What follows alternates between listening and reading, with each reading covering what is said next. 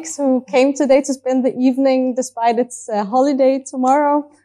My friends and family and students are here, so I must say it's a bit weird to see all of you gathered in one room.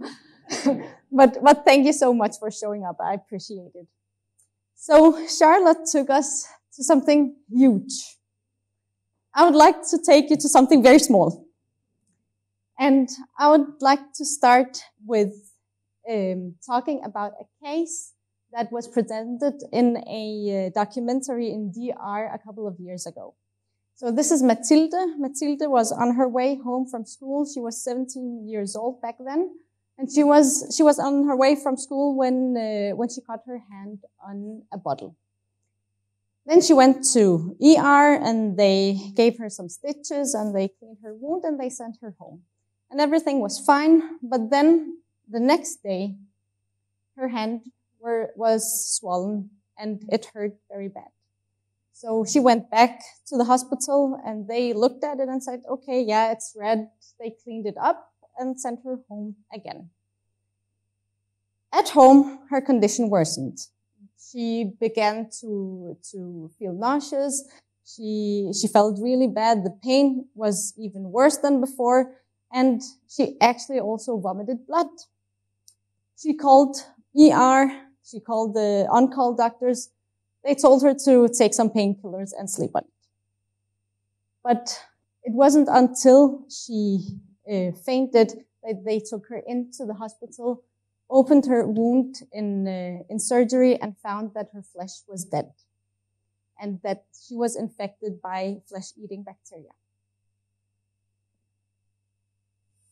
The only solution to save her life was to amputate her arm.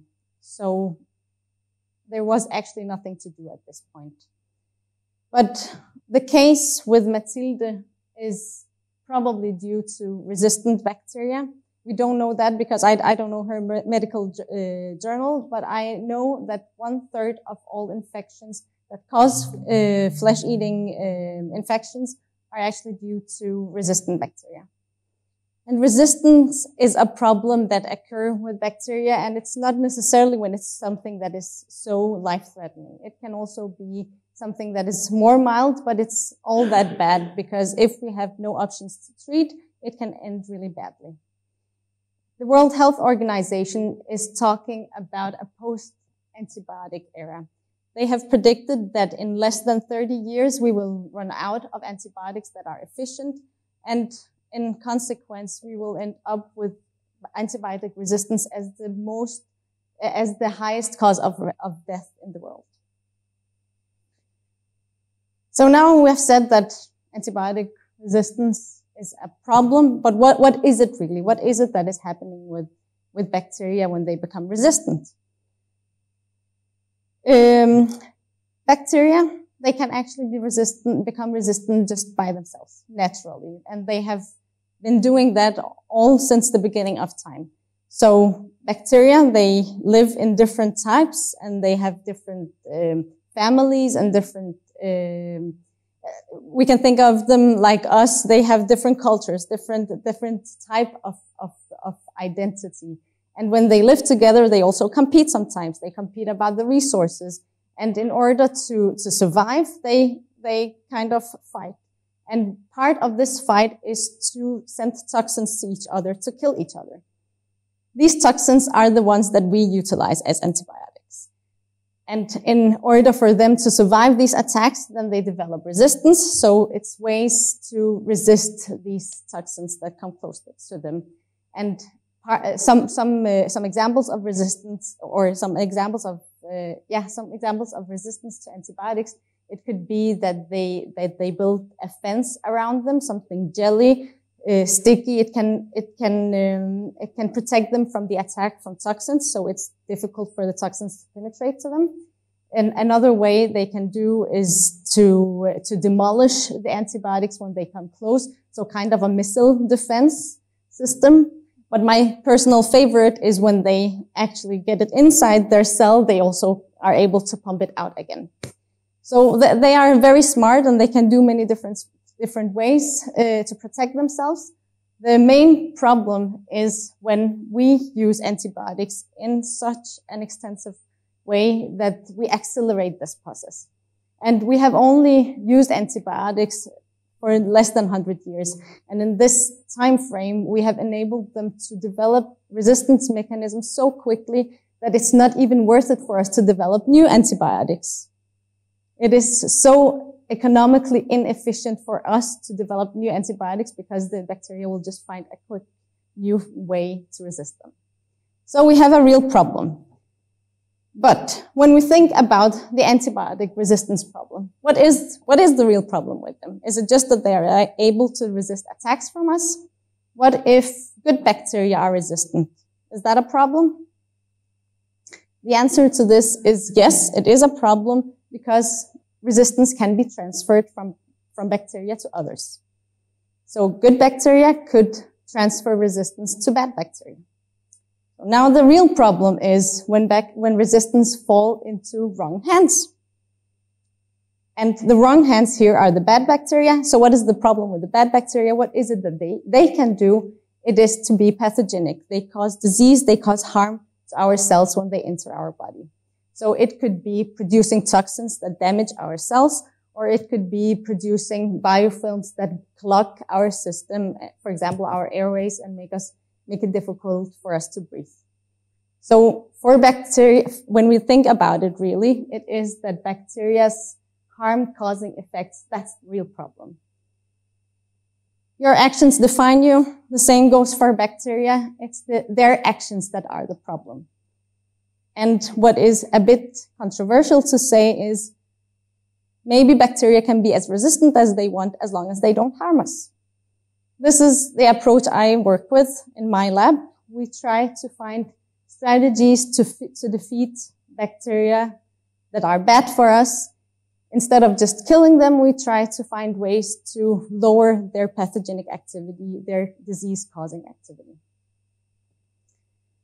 But to do this, we need to understand bacteria in kind of a different way. We need to understand them like societies, like real cultures. We need to study them and understand how they communicate with each other.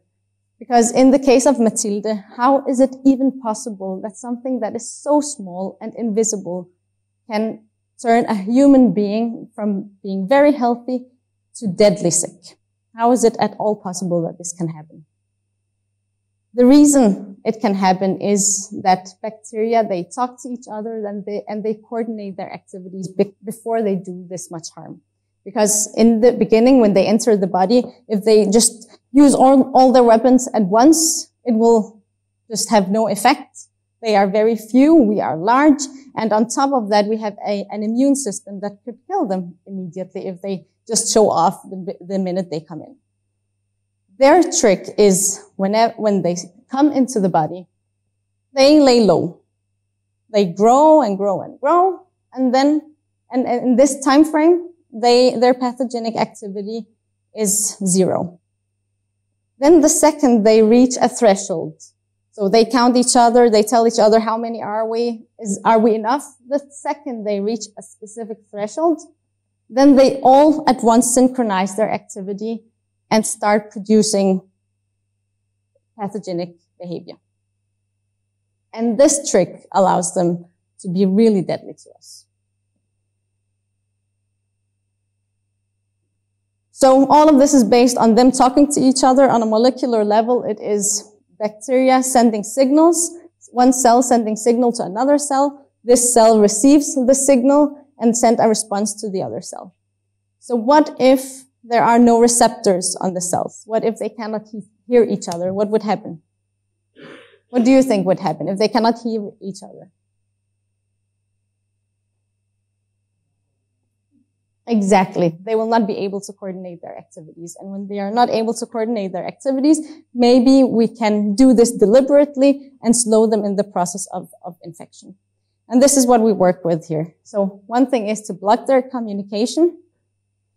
Another way is to confuse them. We could, instead of just blocking their reception or their ability to send out signals, we could send some signals that look a bit like their their communication signals, but are completely out of context. So they would be confused. They wouldn't know, where did this come from? Is it another community? What should we do? They wouldn't know this. And in this way, we could confuse them and make them slow down their processes. Another way is to introduce a culture change. So what if we introduced a bad behaving culture? We introduced them to some benign cultures, some cultures that actually behave well. How would they then act if they can switch or learn something from them? This is another strategy. And finally, we could tame them. Instead of just killing them, we can try to train them to be less pathogenic. But all of this, it requires that we're able to monitor them. We're able to actually see how they behave and how they respond to our treatment. And the thing with bacteria, when you start measuring them, they pose for you.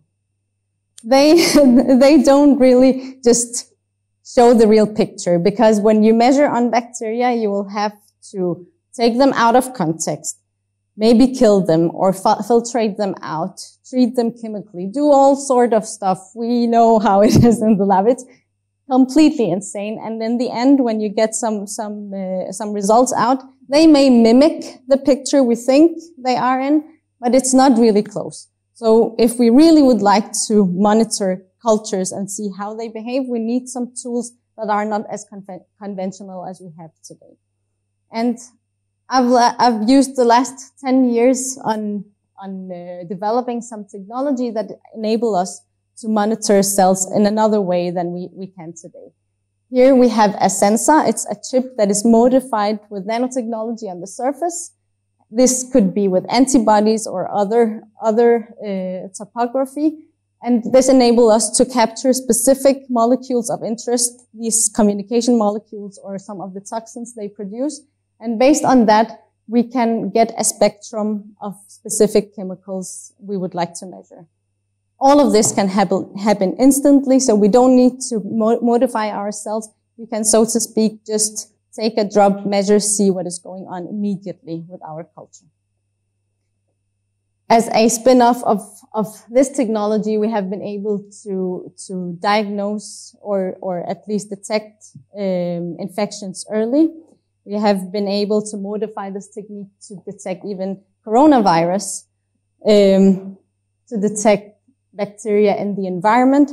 And also, as a new thing, we have been able to work on prostate cancer and diagnose, or at least try to differentiate between early stage prostate cancer and late stage prostate cancer. So there are many opportunities with this technique, but this is not the topic of this. We could take it another time. But what we would like to do with this is to see, can we observe bacteria and see how they behave, and based on that, decide on a strategy for eradicating them. So I'm not going to talk about the confusion of bacteria. I'm not going to talk about the blocking of communication. I'm going to talk about culture change and taming bacteria. So let's start with the culture change here. Before I show you some of the experiments we have done, the thing with bacteria is that they have faced sometimes some of the same dilemmas we have. So is it one single cell's best interest, or is it the community's best interest? How would they behave in a situation where they can actually pick what to do? And bacteria, they can have sometimes in a culture, they have to all contribute to sustain this culture. So they need to produce public goods. It could be something that they all benefit from, something that help them defeat attacks from the outside. All sort of stuff that keep their community. Sometimes single cells realize that they can close their production, and in this way they save energy, but they can still take from everyone else. So this is also a strategy they use, and in this way they prioritize their own interest above the common good. A society can take that. The problem is when more cheaters appear in this community. And this has been well described in economy theory, which we actually borrow here when we look at bacteria. So this, in economy theory, there's this famous example of a field, a grass field. There are four herdsmen, and they have decided that they use 2 cows on this field each. It's fine. Then one of the herdsmen decide that he can just sneak 1 extra cow into the field. It will be no real problem for the overall, but the cost of this will be shared by all 4 herdmen. So he can do this, no problem. But the problem is when the others, they realize, okay, he did it, I can do it too. So they start putting more cows in and more cows in. And in the end, it means that there are so limited resources that all the cows die. This is the dilemma, and this is called the tragedy of the commons, and this also happens with bacteria. If they all cheat, the system collapses. But what is good for bacteria, or what is bad for bacteria, is good for us. So how can we use that for our benefit? And here I'm going to show you an example where we measure bacterial growth, and we measure bacterial growth against time, and we also measure the pathogenic activity of bacteria. And we have used 2 types of bacteria. It's the exact same bacteria, only one is pathogenic and it's resistant, and the other one is the same, but it's a cheater. It doesn't produce this pathogenic activity. So what we see here is that we have an established culture, and we have a culture that we let grow slowly into the established culture. So we make them grow into a steady state, and then when they are mixed, and in this specific interval, the pathogenic activity is fairly high. Then they grow together, they become one culture, and in this time frame, after they are steady state, then the pathogenic activity declines significantly. It actually declines with 77% in this specific experiment. So this is an example of how we can lower the overall pathogenic activity just by introducing a cheater strain. This trick here, or this strategy here, is called a cheetah invasion, because we let cheaters invade an established culture. So this is one thing we could do. Another thing we could do is to tame bacteria. And this is the project that I'll be working on here with the support of Royal UNESCO.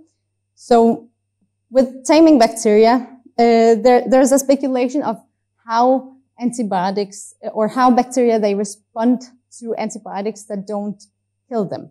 So we all we have tried to have an antibiotic course.